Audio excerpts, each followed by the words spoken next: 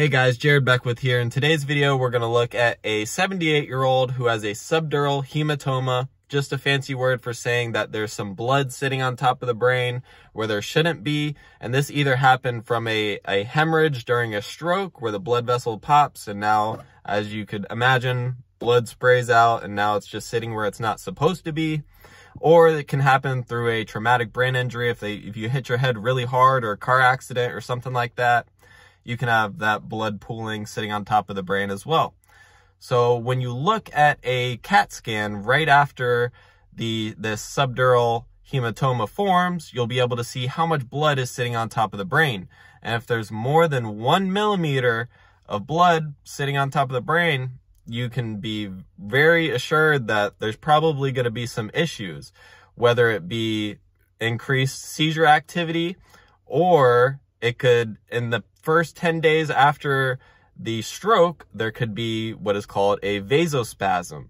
This happens from the blood sitting on top of the brain, irritating the blood vessels, so the blood vessels will constrict and you won't be able to get blood to your brain, and that will most likely kill the person if it is not monitored through things like EEG and transcranial Doppler, which is like an ultrasound.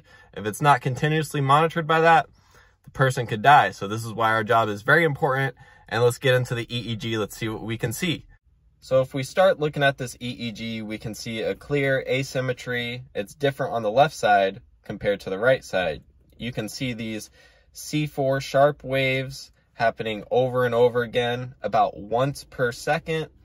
And the way we can tell they're coming from C4 is we have what is called negative phase reversal. So there's C4 in this channel, C4 here, and if we change the sensitivity, it looks like they're pointing at each other, or almost like kissing, I guess you could say, C4 and C4.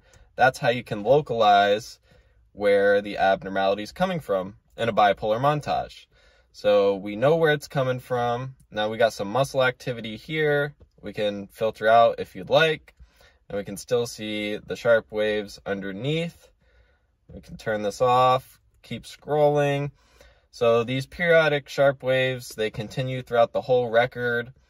You also might see a little higher amplitude in this region as well, because the patient just recently had surgery the day before in this area, probably to treat whatever was going on with them.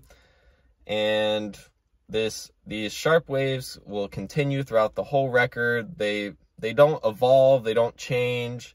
So we can be rest assured that it's not a seizure, but it's definitely showing that there's like an irritative focus in that area. And if you were to see a seizure, it would most likely, or would make the most sense for it to start off in this area and evolve and change into it might even generalize to other areas to the left side.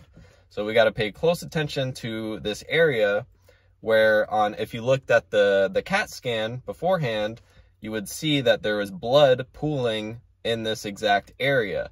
So it's good to take into account the whole picture when you're doing your EEGs, not just singular focus on EEG. Think about the other tests, look through the patient's history before you go to do their EEG so you'll know what to look for.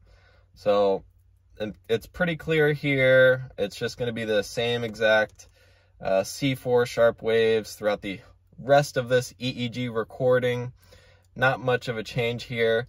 Now, one thing to take note of, if you have a patient with a subdural hematoma, this blood resting on top of the brain, if it just happened from like a stroke or hemorrhage, you're going to want to pay close attention to them throughout the first 10 days. Now, this is because the new blood sitting on top of the brain where it shouldn't be, it can irritate the brain, cause not only seizures, but something called a vasospasm, which constricts the blood flow. They won't be able to get blood flow to this area, and it'll essentially flatline them on the right side of the brain. Now, it's extremely able to be reversed if you catch it early enough, if you catch it in real time, which an EEG is good for. If you can see it going flatline on the right side, you can have neurosurgical intervention and stop the person from essentially dying from a stroke caused from the initial hemorrhage, which put the blood on top of the brain to irritate it in the first place. So it's very important things to look at. Now, if you're monitoring a patient like this and you're worried about them having a vasospasm, you can open up the trends so you can see the trends of the brain data over long periods of time, and you can compare the right side to the left side.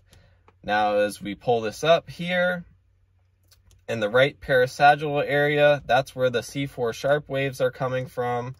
So the red stuff here, it's going up a little bit higher than it is here. So this is called broadband, showing the periodic discharges in the C4 area, and it looks different than the left parasagittal where there's no periodic discharges. The red only goes up very little. This is called a narrowband pattern.